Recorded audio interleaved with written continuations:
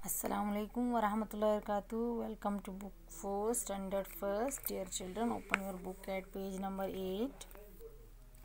Before teaching, I want to remind you what we have learned in previous lecture. We have learned the poem In Search of Food.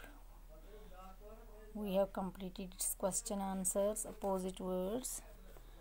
Today we are going to read the next question of the same lesson. Have a look.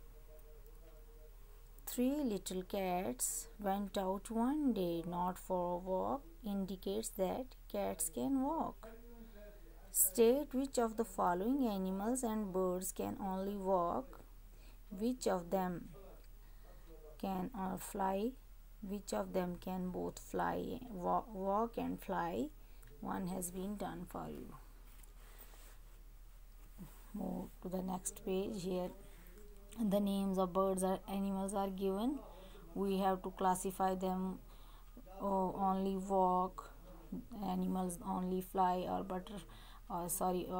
animals walk and fly. Only walk. The animal we have to write here, and the animals are birds that can walk and only walk. Squirrel, deer, ostrich, tiger.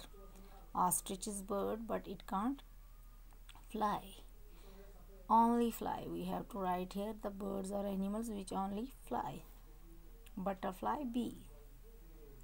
Walk and fly. We have to write here the animals and birds which both walk and fly. Cock, parrot, sparrow. Now here are new words. Match the same word with the object. One has been done for you. You have to match the words given in the picture. Window, bed. You can do it. Do it yourself. You have to join the names of given objects. Now move to the next page. Speak correctly. Dear children, listen carefully and speak correctly. Little, little, little. Walk, walk, walk.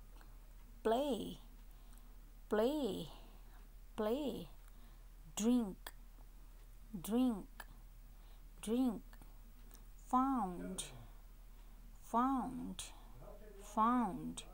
Where, where, where. Think, think, think. Every, every, every. Saucer, saucer, saucer. Lapped, lapped, lapped.